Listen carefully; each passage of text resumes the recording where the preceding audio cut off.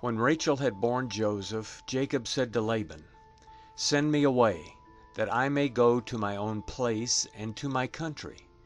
Give me my wives and my children for whom I have served you, and let me go, for you know my service with which I have served you." Laban said to him, "If now I have found favor in your eyes, stay here, for I have divined that Yahweh has blessed me for your sake." He said, "Appoint me your wages, and I will give it."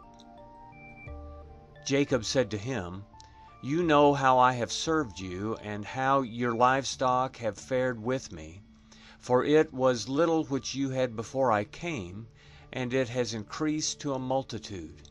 Yahweh has blessed you wherever I turned. Now when will I provide for my own house also?" Laban said, "What shall I give you?" Jacob said, "You shall not give me anything. If you will do this thing for me, I will again feed your flock and keep it. I will pass through all your flock today, removing from there every speckled and spotted one, and every black one among the sheep, and the spotted and speckled among the goats. This will be my hire. So my righteousness will answer for me hereafter, when you come concerning my hire that is before you. Every one that is not speckled and spotted among the goats and black among the sheep, that might be with me, will be considered stolen." Laban said, "Behold, let it be according to your word." That day he removed the male goats that were streaked and spotted, and all the female goats that were speckled and spotted, every one that had white in it, and all the black ones among the sheep, and gave them into the hand of his sons.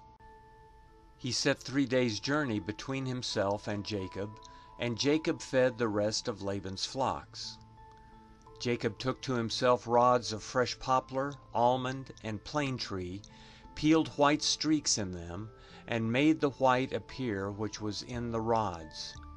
He set the rods which he had peeled opposite the flocks in the watering troughs where the flocks came to drink. They conceived when they came to drink.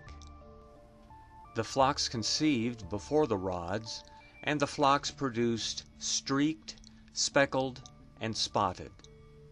Jacob separated the lambs and set the faces of the flocks toward the streaked and all the black in Laban's flock. He put his own droves apart and didn't put them into Laban's flock. Whenever the stronger of the flock conceived, Jacob laid the rods in front of the eyes of the flock in the watering troughs, that they might conceive among the rods. But when the flock were feeble, he didn't put them in. So the feebler were Laban's, and the stronger Jacob's. The man increased exceedingly, and had large flocks, female servants and male servants, and camels and donkeys.